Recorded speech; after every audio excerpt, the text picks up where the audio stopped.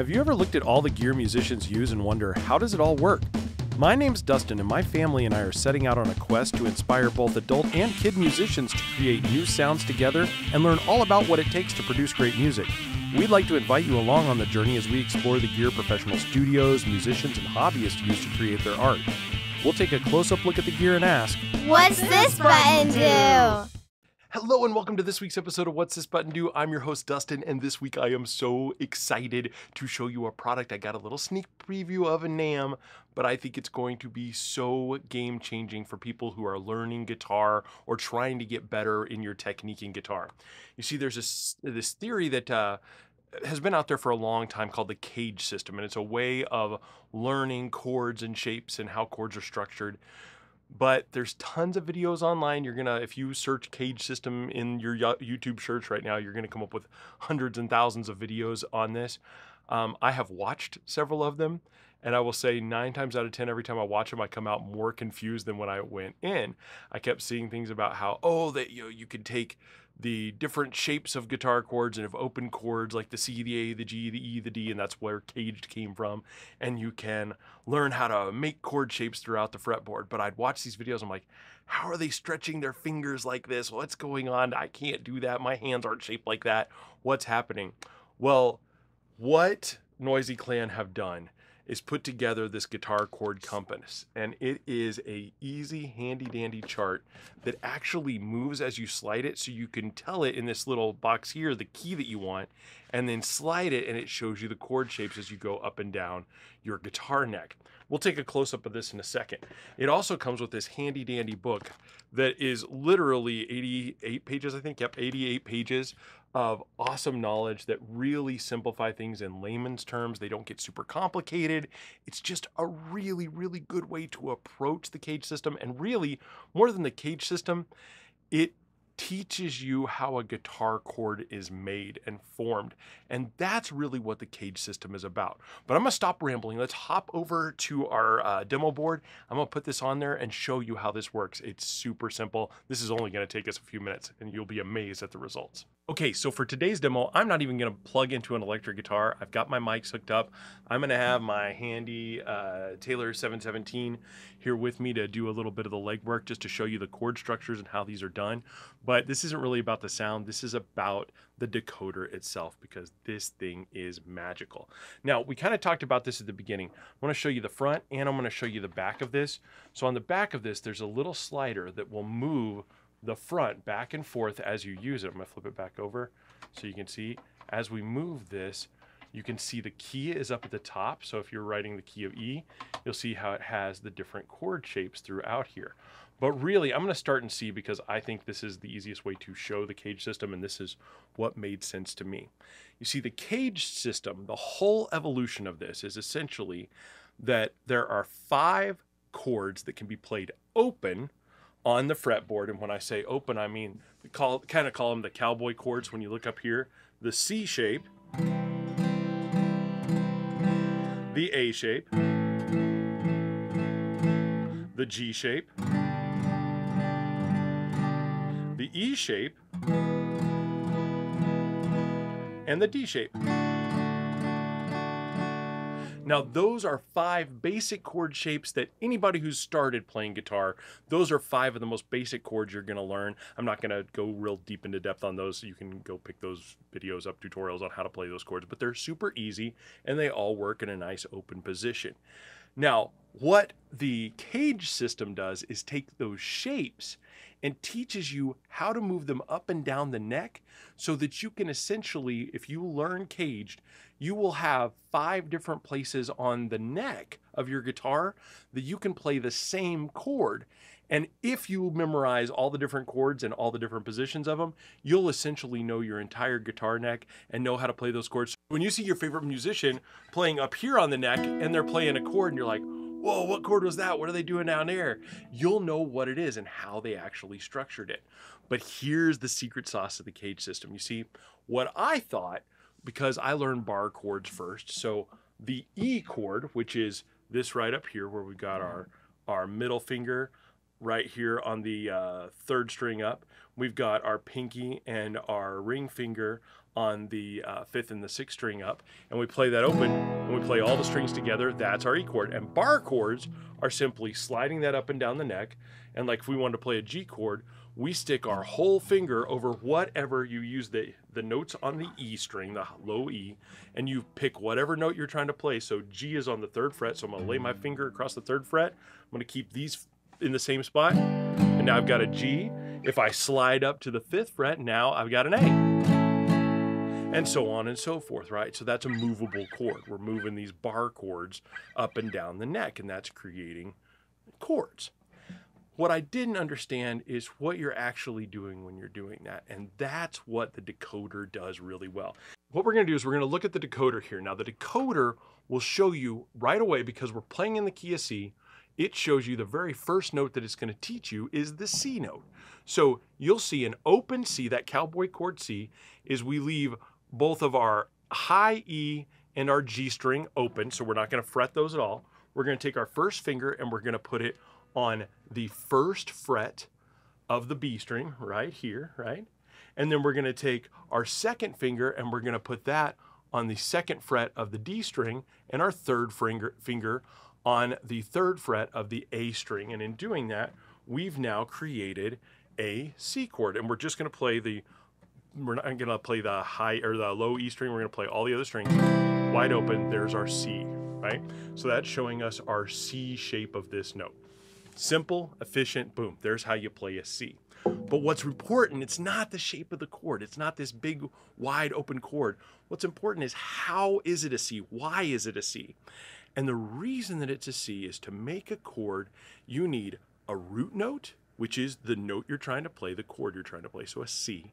Then you need the 3rd and the 5th. And we've talked about in previous episodes, and Nate talks about it in Chords and Coffee quite a bit, how root notes, 3rd notes, 5ths, intervals, he teaches a lot of that. So if you have questions on that, please hop over on those videos and you'll understand it. But really, essentially, what you need to know is to make a chord, you need 3 notes. And in this case, what we're using is the root note, the 3rd, and the 5th. And you'll notice on this chart, what you've got is everywhere there's a black dot, that's your root note. Everywhere there is a white circle, that is either the 3rd or the 5th, and they've marked it as the 3rd or the 5th of the note. So to play the C, all you need is 3 strings. You don't need 6 strings to play a chord. You just need 3 strings that you can play out. So really, to make this, all we really need is we need the root note that's right here on the 3rd fret. We need the 3rd that's on the 2nd fret, and then we need this open 5 right here. So I can literally just play those 3 strings,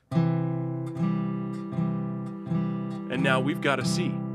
Easy peasy, there's your C note, or there's your C chord, you're good to go. It's that simple. So those 3 strings by themselves play a C. Now you'll also notice that they're down here, the open 3, the open E, the open G, and just my first finger on that 1st fret, that's also playing the entire C chord. So let's just play those top 3 strings. That's also a C. So all of those are literally C notes and C chords that we're playing. We're just moving how they're played around the fretboard. And secretly what I've just done there is I've shown you the D shape, but we're going to get there in a second. I don't want to jump ahead of myself. But really, that's all you need to make a chord. You just need 3 notes, the 1st, the 3rd, and the 5th, and now you know how to play a chord anywhere on the neck. So the question is how do you find those places where those are at? Well, that's where the chart comes in. So we already know how to play an open C, but what if we want to play a C a little bit higher up to give it a little higher sound on it? Well, look, right down here, there is 3 notes right together, right here, in a row. Those 3 notes on the 5th fret, which are just these 3 notes right here. So you can just lay your finger, your first finger right on there. Guess what? Also a C, right there, we've got our C. And if you notice, that is also the same as playing an open A. That's why it's the A shape of the cage when you spell out cage. C, we have this C shape. The A shape is just that one finger there, which means anywhere on the neck that you slide, that you play those 3 strings together and you lay that over, that's a chord. everywhere you do that, that is a chord. That's one of the most biggest tricks of funk, and it's also a big trick of rock. You will see tons of people playing just that single finger laid down on there and playing those 3 strings together. Now you got a chord. Now, where the CAGED system lost me was the G shape. Because the G shape, if you remember, right, when it's open, you're playing this open notes up here. You're playing with your first finger on the 2nd fret of the A string, your 2nd finger on the 3rd fret of the low E, and your ring finger on the 3rd fret of the high E, and then everything else is open, right? That's a G. That's our cowboy chord G. Now the problem with that is, if we're making that into a bar chord, if we're gonna put our finger down and try to play that chord, we gotta stretch our fingers out way far out because we're going all the way back here. That is a big old honking stretch to be able to do that, and our fingers may not be able to do that. That is a long way to go, because if I've got this bar laid down right here so that I can play this note, and this note, that's a big stretch. But what we just learned with this system is you don't have to play all those notes. All we need is the 1st, the 3rd, and the 5th, right? Well, look, where are those at in the G? The 1st, the 3rd, and the 5th. So now to do that, all I have to do is put my 1st finger on the 8th fret of the E string, put my 2nd finger on the 7th fret of the A string, and then put my 1st finger back here on the 5th fret of the D string, and just play those top 3 strings. Now I've got the G shape of a C chord, so I'm playing a C just like I would play a G, which means I can also go back here and play this back at the beginning too. Still sounds like a G. Slide it up here, and now it's going to be a C. So I've learned that shape. I'm not playing any of the lower 3 strings. I'm just playing those 1, 3, 5, 1, 3, 5, 1, 3, 5, over and over and over again. So you do not have to stretch your fingers out into some abnormal, funky, wild shape to do this. All you got to do is play the 1st, the 3rd, and the 5th. Same thing down here. You could play the 1st, the 3rd, and the 5th down here. It's just a little bit trickier because your 5th is going to be back here, and that makes it a little wonky, different shape, but you can do that. So not only does this show you the C, the A, the G, the E, the D shape, it also teaches you just where the 1, 3, and 5 are all up and down your fretboard so that you can get to know those notes together and where to play them at. This will come into play in soloing. It'll come into play in creating your own chords. There's so much more you can do. And that's where the book comes in handy, because it teaches you how to turn those into minor chords, teaches you how to do diminished chords, all those crazy things that Nate talks about over on Chords and Coffee, that when you're a new guitarist, sometimes you can get lost on that. It simplifies them so well. And I urge you, there is no better teacher that I've ever had than Nate White. Go watch Chords and Coffee if you haven't seen it. He does a great job of using simple terms to teach you those techniques as well. And I cannot recommend it enough. So please, if you haven't given it a chance, hop over to there on our channel and take a listen to some of the lessons that he's given, especially on like triads and things. It's amazing what you'll learn. Well, let's keep going. We've learned the C, the A, the G shape. Now, the E shape, I think we already know this because the E shape is that bar chord we were talking about earlier. This is one of the first chords you ever learn. And you'll see here the bar chord is simply this bar on the 8th fret. And then you've got your 1, 3, or your root note, your 3rd, and your 5th are those notes that you were playing when it was open. Now, here's again that little trick, remember? We can do this just like a bar chord. So I really can put my finger across the 8th fret, and then I've got my normal E shape right there. There's a C. That's the chord C. But you know what else is a chord C? If I take this finger off and I just keep that feeling, and I just play my A, D, and G strings, that's also a C.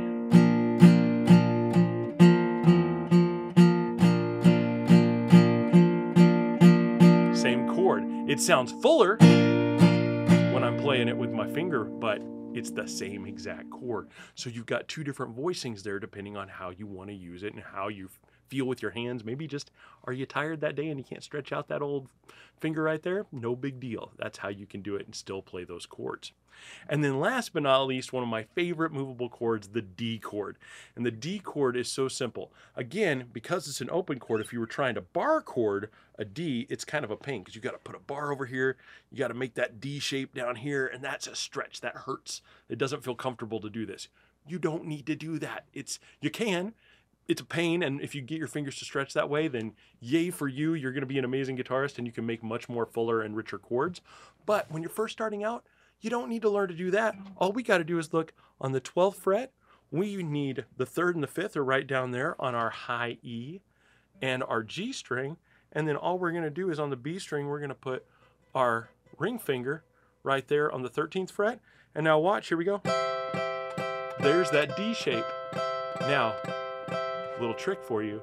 The 12th fret is also the same as open. It's the same exact notes, which is why if we just put one finger on the B string right here on that 1st fret, that's the C chord, D shape, which is the same as the D shape down here on the 12th fret.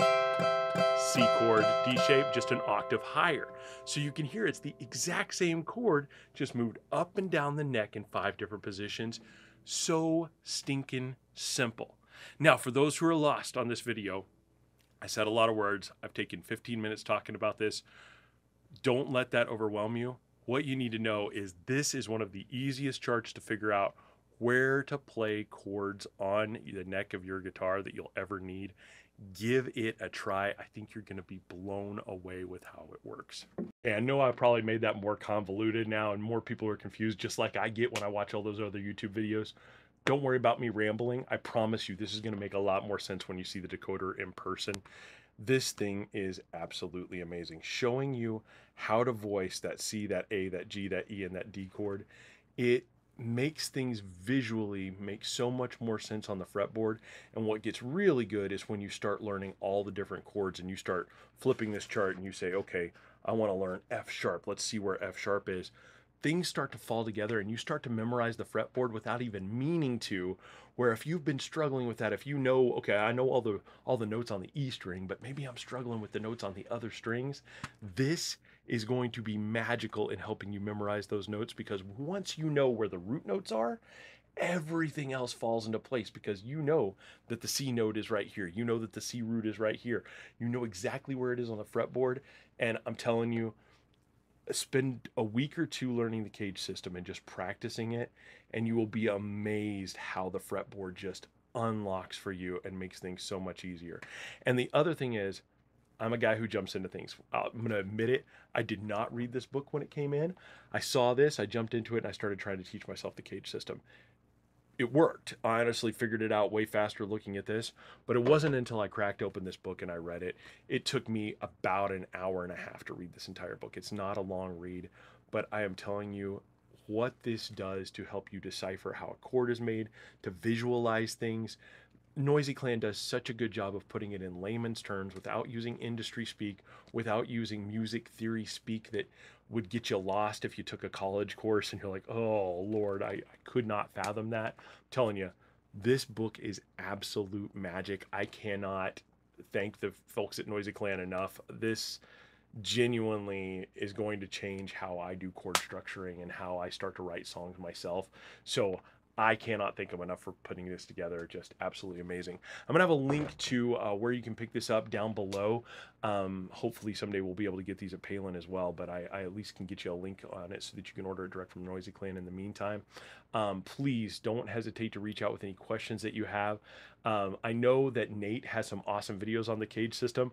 After I finished messing around with this, I went and watched Nate's video again, and it made so much more sense, and things just kind of flowed together now, and I enjoyed that so much. So I'm also going to put a little link to Nate's video in there, because I think you'll want to watch it after you get some time and practice this.